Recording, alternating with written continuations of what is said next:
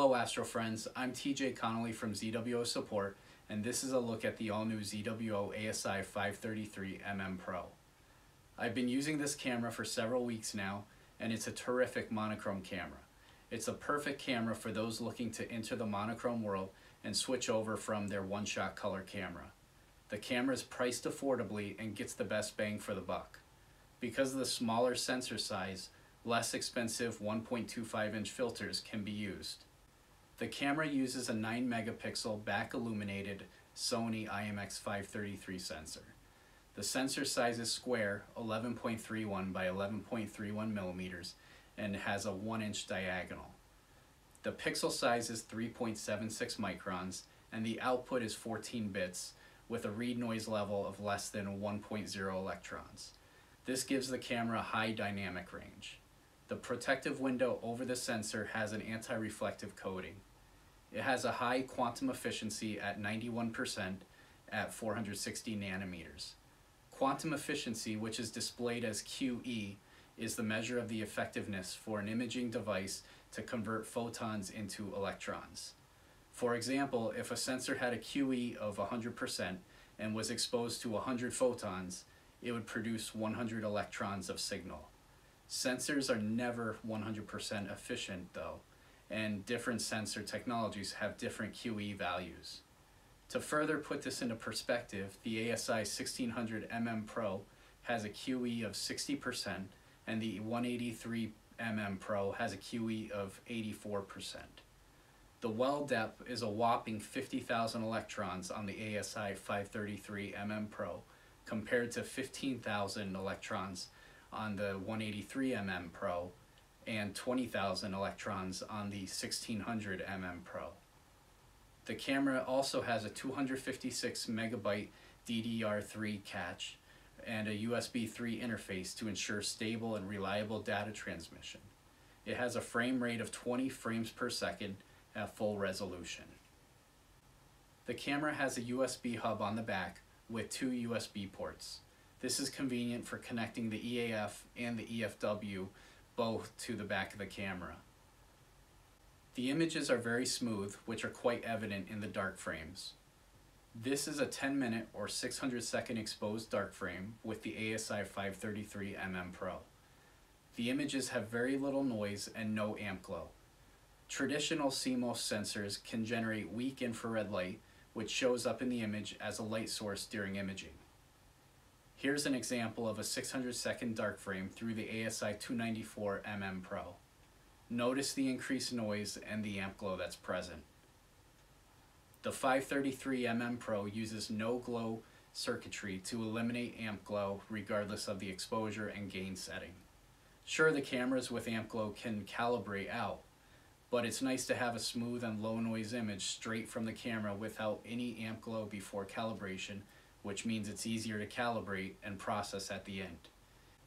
It is also nice if you're sharing images live with friends or at a star party or at a public outreach event. The camera has a 2-stage thermoelectric cooler that can cool the sensor 35 degrees Celsius below the ambient temperature.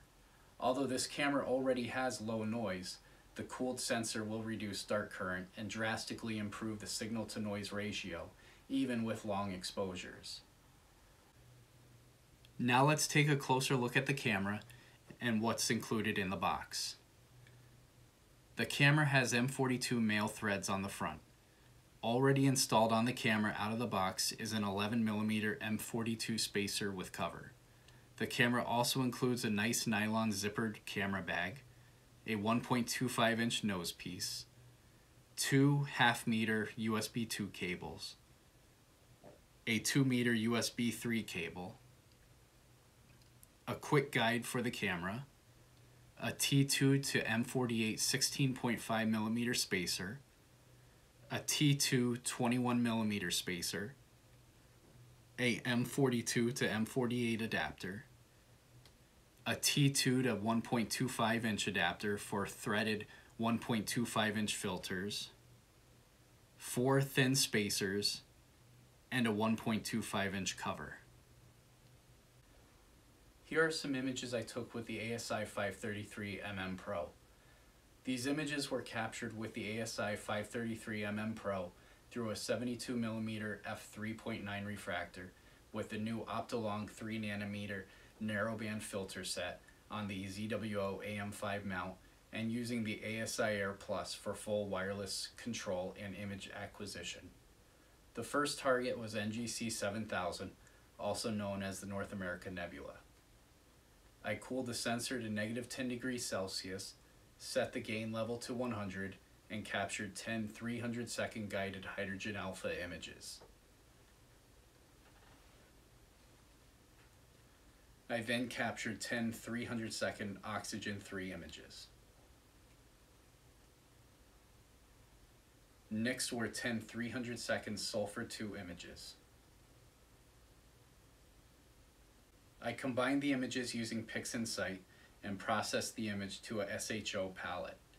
The sulfur 2 was mapped to red, the hydrogen alpha was mapped to green, and the oxygen 3 was mapped to blue. I then used the same setup, the ASI533MM Pro, through a 72mm f3.9 refractor on M51 for a hydrogen alpha LRGB image.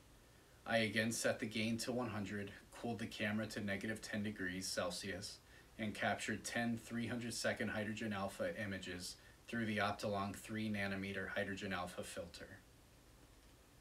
I then captured 10 180-second images through the ZWO luminance filter. I then captured 10 180-second images through the ZWO red filter. I then captured 10 180-second images through the ZWO green filter.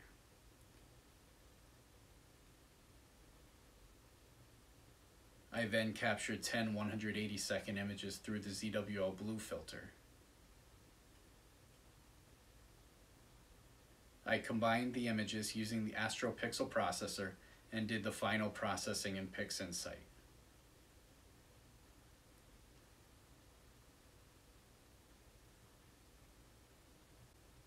In summary, this is an excellent astro-dedicated cooled camera for the beginner, a first monochrome camera for someone transitioning from one-shot color, or for the advanced imager looking to upgrade their monochrome camera. This camera definitely doesn't disappoint. Thanks for listening, and remember, if you ever have any questions or need support, please email me support@zwoptical.com. Clear skies, my friends.